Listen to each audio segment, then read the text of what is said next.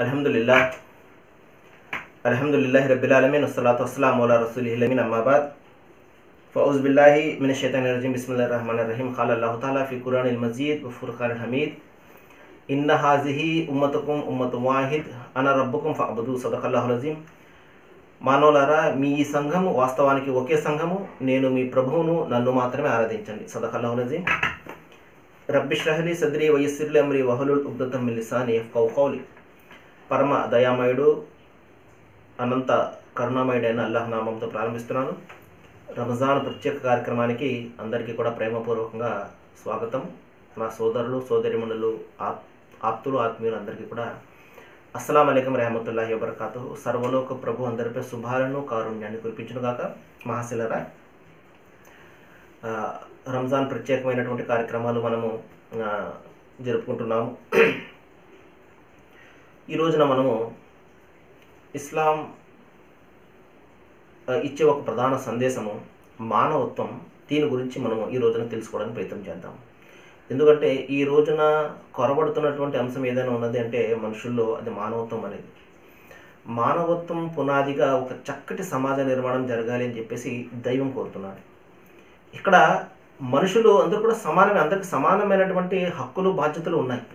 ఒకరు పుట్టుక కారణంగానో లేకపోతే మరొకరి కారణంగానో హెచ్చు తగ్గులు ఉండవు. ఇందులో నిమ్నోన్నత భావాలు ఉండవు. పుట్టుక కారణంగా ఒక వ్యక్తి ఉన్నత కులమునో లేకపోతే ఇంకో వ్యక్తి తక్కువ కులం అనేది ఎంత మాత్రం కూడా కాదు. తన ఆచరణ ద్వారా దైవానికి చేరువవుతాడా లేదా అనేది ఇక్కడ పరీక్ష అతనికి. ఇన్న అక్రమకం ఇందల్లా అత్కాకం అంటాడు. మీరు భయభీతులు గలవారే నాకు చేరువవుతారని చెప్పడం జరిగింది. భయభీతి కారణంగా ఎవరైనా హెచ్చు తగ్గులు ఇక్కడ సాధిస్తాడు తప్పించి, దైవం వద్ద హెచ్చు తగ్గులు ఉంటాయి తప్పించి, అతని కులముగానో మతం కారణంగానో రంగు కారణంగానో ప్రాంతం కారణంగానో హెచ్చు తగ్గులు అనేవి దైవం వద్ద ఉండవు. ఇది ప్రధానంగా మనం గమనించవలసింది. మహాశిలరా, ఈ రోజున ఈ మానవత్వం కొరవడుతుంది.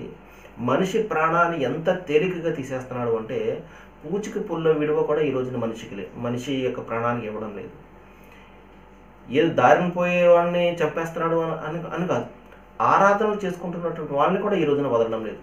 చర్చిల్లో, మస్జిదుల్లో, గుళ్ళలో ఎవరైతే ఆరాధన చేసుకుంటూ ఉంటారో వాళ్ళను సైతం ఈ రోజున చంపేయడానికి మనిషి ఏ మాత్రం కూడా వెనుకాడడం లేదు. అంటే మానవత్వం అనేది ఏ విధంగా అతనిలో అడుగంటుకుపోయిందో ఒకసారి మనం గమనించవచ్చు. శైతాను చేసేదంతా ఇదంతా కూడా మనిషి అన్నవాడు ఎవడు కూడా చేయడు. శైతాను కూడా సిగ్గుపడే విధంగా ఈ రోజున మనిషి తన సాటి మనిషితో ప్రవర్తిస్తున్నాడు. అంత భయంకరంగా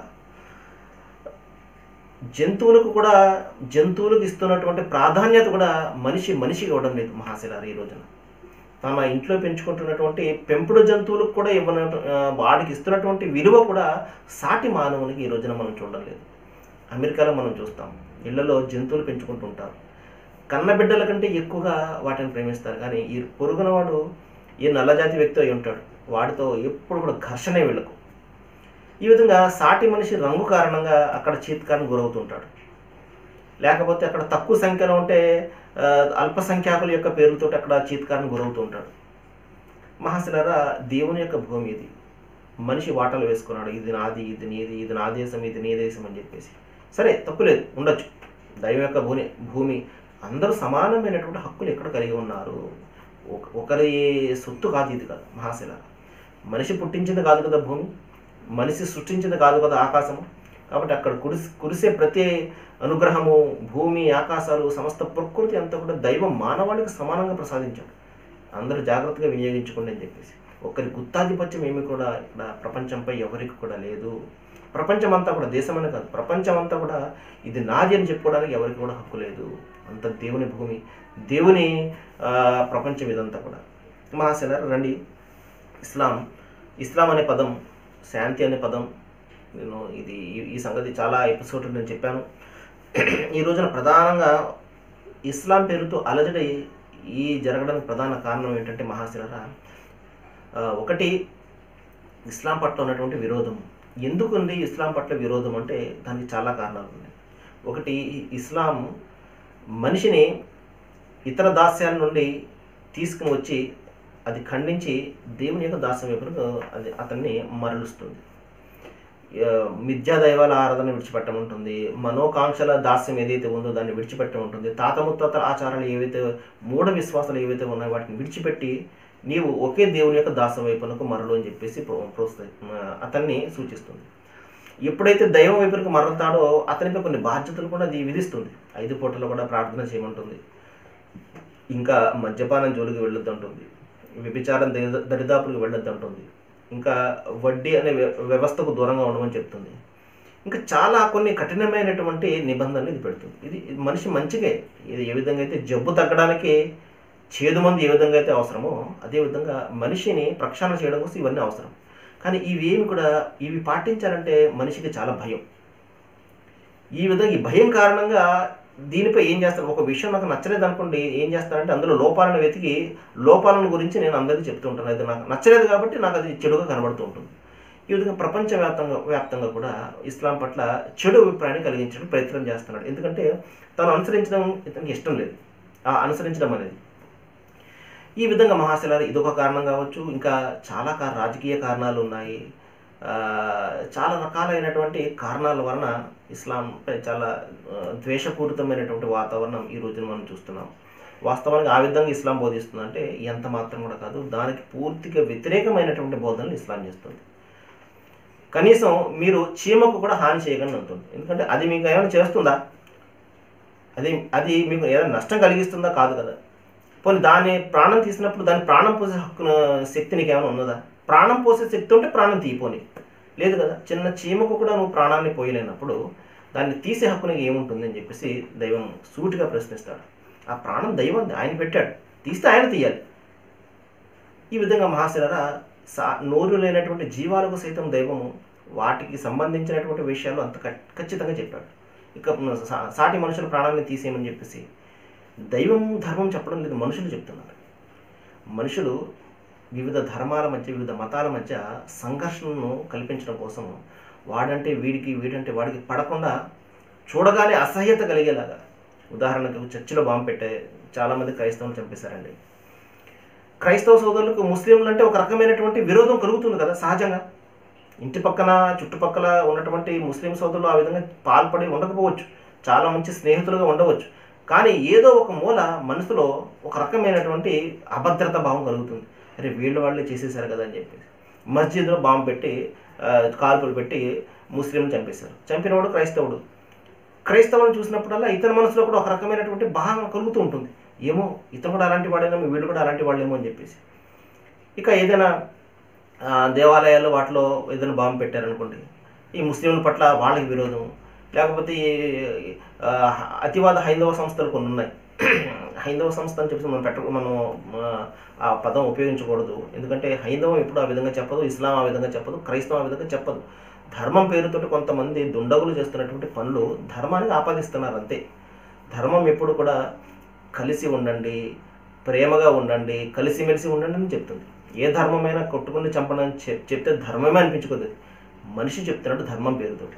కాబట్టి కొన్ని అతివాద సంస్థలు ఉన్నాయి, ముస్లింలలో ఉన్నాయి, క్రైస్తవుల్లో ఉన్నాయి, హైందవుల్లో కూడా. ఇటువంటి వాళ్ళు చేసే పని హైందవులకు ఆపాదించడం, ముస్లింలకు ఆపాదించడం, క్రైస్తవులకు ఆపాదించడం చేస్తున్నారు తప్పించి ధర్మం ఇప్పుడు కూడా కలిపి ఉంచేదే ధర్మం, విడదీసేది ధర్మం కాదు. మహాశిలారా, ఈ విధంగా ఇస్లాం ప్రధానంగా మానవత్వాన్ని బోధిస్తుంది, మానవులందరూ సమానం అంటుంది. ఇంకా ఏంటంటే మత సామరస్యాన్ని గురించి ఇది నొక్కి చెప్తుంది. ఇక్కడ అంతా కూడా దైవం కొన్ని పద్ధతులు పెట్టాడు, కొన్ని బౌండరీలు గీశాడు. ఇందులో ఉండడమో ఉండకపోవడం అనేది మన ఇష్టాలపై వదిలిపెట్టేశాడు. బలవంతం ఏది కూడా చేయలేదు. ఎందుకంటే ఈ పర్యావసనాన్ని మనమే ఎదుర్కొంటాం. నేను ఏదైతే అనుసరిస్తానో అదే నాకు వస్తుంది. కాబట్టి ఇక్కడ నువ్వు ఆలోచన చేసి ఏది కరెక్టో ఏది చెడు తెలుసుకుని అనుసరించాలి. ఇదే నీకు పరీక్ష అంటాడు. లా ఇక్రాహ ఫిద్దీన్ అంటాడు. ధర్మం విషయంలో బలవంతం ఏమి కూడా లేదు, నీ ఇష్టం. 2 మార్గాలు చూపించాను. ఇన్నా అలేకం హదేనా ఇమ్మా షాకిర ఇమ్మా కఫూర్ అంటాడు. 2 మార్గాలు మీకు చూపించాను. మీరు కృతజ్ఞత అయినా అర్పించండి, నాకు వద్దు అని చెప్పేసి కృతజ్ఞత అయినా పాల్పడండి, మీ ఇష్టం అన్నాడు. ఎందుకంటే పర్యావసనాన్ని మీరే ఎదుర్కొంటారు పరలోకంలో తీర్పు దినాన్ని అంటాడు. ఎందుకంటే అక్కడ ఇక్కడ మనిషి వంక పెట్టకూడదు. దైవం నువ్వు బలవంతంగా నన్ను ఆ విధంగా చేయించావు, నువ్వు నన్నెలా ఈ రోజు నన్ను నిందిస్తావు అని చెప్పేసి మనిషి సాకు చెప్పే అవకాశం ఉంటుంది. కానీ అక్కడ సాకు చెప్పే అవకాశం లేదు.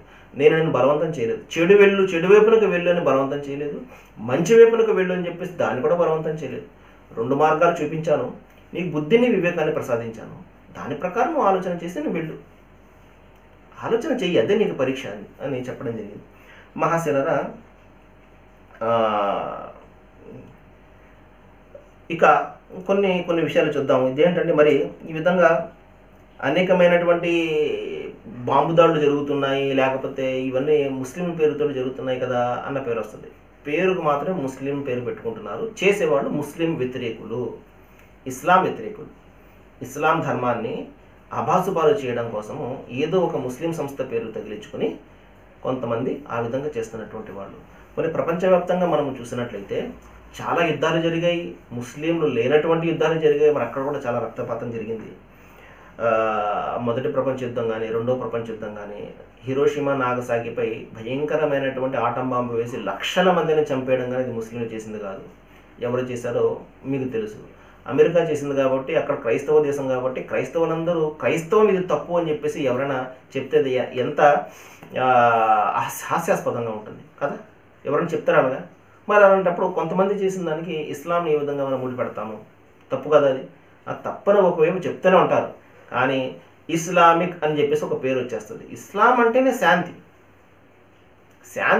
శాంతి ధర్మం ఏ విధంగా ఆ విధంగా పాల్పడండి అని ఏ విధంగా చెప్తుంది? ఇస్లామిక్ టెర్రరిస్టులు అంటారు. ఎంత హాస్యాస్పదమైన పదం అంటే ఇది. ఇస్లామిక్ అంటే శాంతియుతమైన టెర్రరిస్టులు ఎవరైనా శాంతియుతంగా ఉంటారా? కాబట్టి ఇస్లాం అన్న పదమే పూర్తి వ్యతిరేకమైనటువంటి పదం. టెర్రరిజానికి వ్యతిరేకమైనటువంటి పదం, రక్తపాతానికి వ్యతిరేకమైనటువంటి పదం. శాంతి అనే పదం ఇస్లాం అంటే. దాన్ని తీసుకొచ్చి టెర్రరిజాన్ని కలుపుతుంటారు. అందరూ కాకపోయినా చేసేవాళ్ళు అందరూ ఈ ముస్లింలుగానే ఉంటున్నారు కదా అని చెప్పేసి ఆ విధంగా పెట్టుకుంటున్నారు. పెట్టుడు గడ్డాలతోటి. మీకు ఐడియా ఉందో లేదో, మాలేగావ్ బాంబ్ బ్లాస్టులు జరిగినాయి. మాలేగావ్ బాంబ్ బ్లాస్టులు జరిగినప్పుడు మామూలుగా యథాతథంగా ముస్లింలను కొంతమందిని తీసుకుని వెళ్ళి జైల్లో పెట్టడం జరిగింది. కొంతమంది ఇచ్చిన సమాచారంతో ఇంకొంతమంది దగ్గరికి వాళ్ళు రైడ్ చేయడానికి వెళ్ళినప్పుడు అక్కడ ఆ రూమ్లో పెట్టుడు గడ్డాలు, జుబ్బాలు, టోపీలు కనిపించాయి. అంటే ఈ విధంగా ముస్లిం యొక్క వేషధారణ చేసుకుని వాళ్ళు చేయడం జరుగుతుంది అక్కడ. అయితే కొంతమంది దారి తప్పినటువంటి వాళ్ళు ఉన్నారు, వాళ్ళు కూడా ఉన్నారు. ఈ విధంగా మొత్తం అందరూ తమ వంతుగా ప్రయత్నాలు చేసి ఇస్లాంను అభాసపాలు చేస్తున్నారు. అయితే ఒకటి ఏంటంటే మహాశిలారా, ఇది దైవ ధర్మము.